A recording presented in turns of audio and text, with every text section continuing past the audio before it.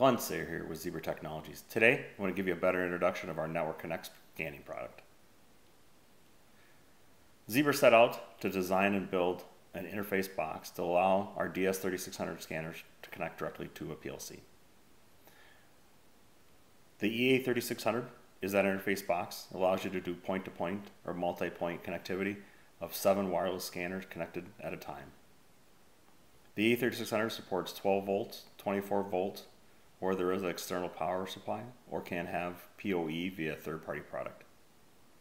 Is DIN realm mountable, supports Ethernet IP, Modbus, Profinet, and TCP IP. Can also support our RS6000 ring scanner via the wireless cradle. And we also give you the ability to control the scanner, the LEDs, the sound, and the vibrator. When purchasing the EA3600, a few things to note. It is a Class 5 product. What that means is it takes a special skills to sell it. That skill is the connectivity up to a PLC, so not all Zebra partners will be able to sell that product. The EA3600 is sold in kits, except for the TCP IP model. What that means is that to purchase an EA3600, you must also purchase a DS scanner. The EA3600 does support 3 different protocols and comes in 3 different models. The 3600R is an Ethernet and Modbus together. The EA3600S is Profinet or Siemens. And the 3600T is TCP IP or Ethernet.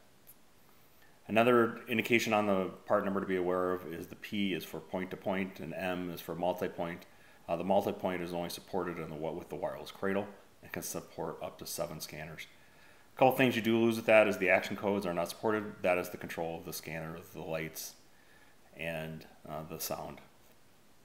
And that's also the model that's required to do the R6000 scanner. All DS3600 scanners can be kitted with the EA, but not all might be available. If you need a special request, please get a hold of your Zebra sales engineer and they can help you with that. A few things that you need to do to get it working with your PLC is there's a configuration for the EA3600 that needs to be done. Scanner configuration, a lot of that is just getting the scanner and the cradles up to the latest firmware. And then to download the AOP into your Studio 5000 and then configure the module for that connectivity. For the EA3600, a couple things that you're going to want to do is download the Zebra Industrial Ethernet Configuration Utility. This utility is used to load the firmware into the EA3600, configure the IP address or the connectivity into your network, and also gives you the ability to make sure that the EA3600 is talking on your network. Some other things that you might want to download is the developer files. It gives you good documentation, some sample code. The AOPs are also available on the internet. You also want to make sure that you download the latest EA3600 firmware. Make sure you get the right one for the type of device you got, whether it's a Siemens, Rockwell, or TCP IP. And then also just grab the EA3600 program reference guide for information on how to, we're going to go through in a later video on how to control the scanner.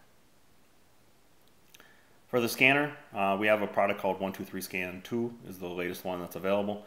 This is the software that you'd go download to upgrade the firmware on your scanner and cradle to make sure they're at the latest version so that the supports Network Connect.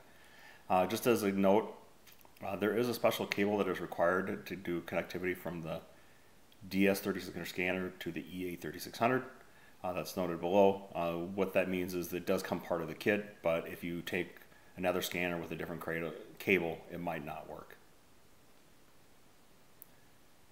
Thanks for watching, and for more information you can go to zebra.com, do a search for EA3600 or Network Connect, and it should provide more information on this product. Thank you.